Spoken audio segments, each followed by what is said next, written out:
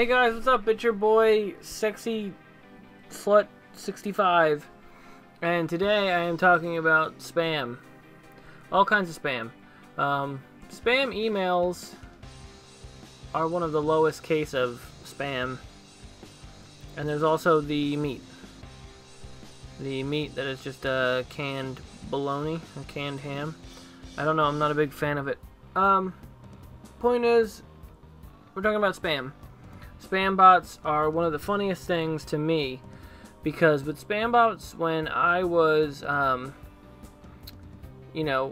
searching the web, or back when I, a certain point where I was just on the internet all the time, and, tried not to get catfished by random people, and, I don't know, I guess a young, dumb kid. I think it's always funny to just fuck with people. There would be spam bots where there would be an automated message, and it would just send, hey, what's up? And you'd be like, fuck off. And then, it would return to just keep replying to how it wants it to go. And it's like, oh yeah, I'm very lonely too. And you'd be like, fuck off.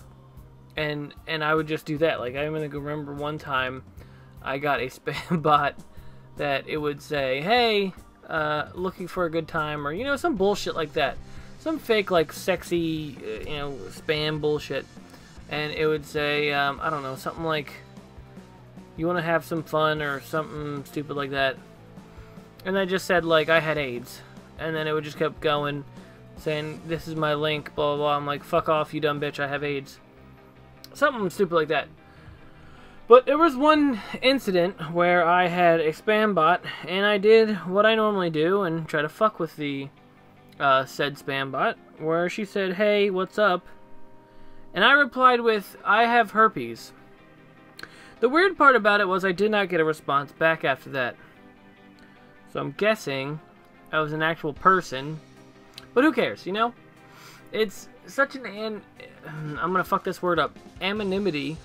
You know what word I'm talking about, I just can't pronounce it right now. There's such an anonymity, anonymity,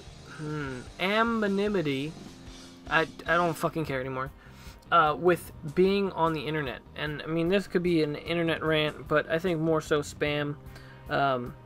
It's just easier to say what you feel, or just fuck around. It's like prank phone calls. Prank phone calls, you could just say whatever, because, it's not like they're gonna find out who you are unless they got fucking caller ID. And if so, you fucking deserve to get caught. But it's that thing of, you can kind of fuck with someone to a certain point.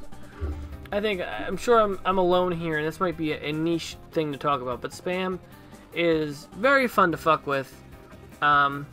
It's annoying when it comes to, like, viruses and shit. But when it comes to spam, I have so much fun. People asking me, telemarketers, this is a perfect example of that. People call up and say, hey, I want to talk to Mr., blankety blank, because I'm not going to say my last name on here. I want to talk to Mr. blankety blank. And I'll be like, oh, sure, he's dead, though. Or, okay, sure, he's, you fuck with people. It's spam. I know some people are calling because it's their job, but it's just so much fun to just troll. I think spam and prank phone calls is the first line of trolling when it came to the first pioneers of trolling was prank phone calls and just fucking with people. Next time a telemarketer calls you, just do this.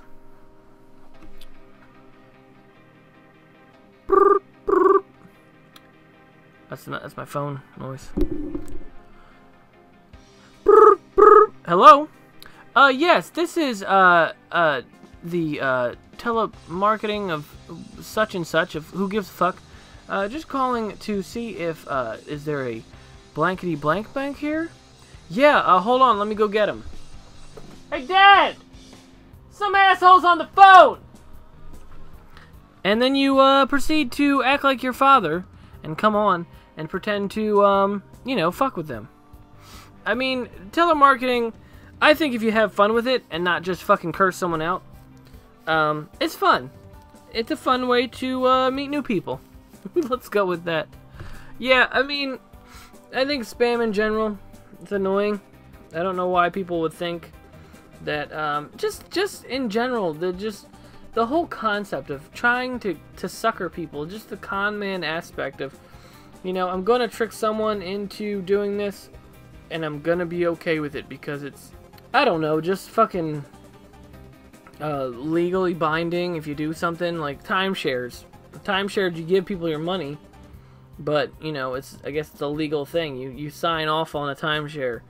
I guess spam in general is more so just getting just stupid shit in the mail. And, you know, I remember a couple Christmases ago, I decided to be a nice person and give to, it's like fucking Save the Kids Fund, or Save the Children Fund.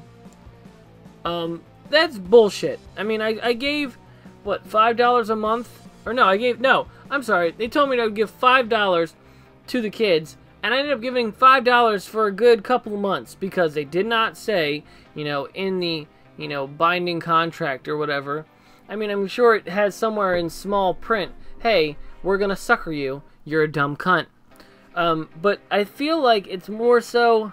Anyway, the end of that story was that I ended up getting mail from them for a good couple of months. I still do get mail from them. Don't give them money anymore. It's the same concept with there's a store. Being a big fan of Pops, FYE has some exclusives. FYE is such a fucking scam when it comes to asking for your email. When you're in FYE, don't ever give them your email. You tell them to fuck off. Or if they say, oh, I'm sorry, what's your email so I can look you up? You just say no. Just say no. Don't even explain it. Just say no. Be like, no, thank you. Me and my friend do it all the time because we go to FYE occasionally. Not anymore because they're pieces of shit, but it's those concepts of like those cons behind those stores that you go to. GameStop, not as bad. Not as bad as you think GameStop would be compared to FYE. FYE is the fucking worst. Even when it comes to, like I said, with the Pops. Hot Topic. Not as bad as fucking FYE. FYE is one of the worst fucking companies I've ever... Just awful. Just awful. And if that's fine, if they have like some kind of business plan or commission thing where they need to get a certain amount of subscriptions, it's fucking stupid because... You sign up for that, and you keep getting signed up for it because you keep getting charged. It is such a awful business plan to fuck with their customers. Why would you want to fuck with your customers like that? It's just so fucking annoying. Just spam, and in general, the Nigerian princes that fucking email you asking for this amount of money. It's just awful, and it's an awful thing to pull off with people, and people are okay with it. But we are in a world where people are okay with it. You know what? Because of the anonymity. Fuck, I keep messing that up. That you don't have to dealing with the person's you know, shit. You don't have that connection. You don't have that part of you that's like, oh, I did that to someone. I fucked with someone's head so much. Or I fucking charged someone something I never told them I was going to charge them for. I'm a dickhead. So that's it. I just want to talk about spam. I'll talk more about FYE if I really wanted to. I would talk all day about FYE and how awful they are. But that's it for today. I'll see you guys next time. And make sure to tip your waitresses and your Nigerian princes later. Some things that you don't have privacy on. But it's like, it's such a cool thing to see people who can go into that kind of business and then come out of it. Like, I'll give you some names. There's a woman, Skin Diamond. She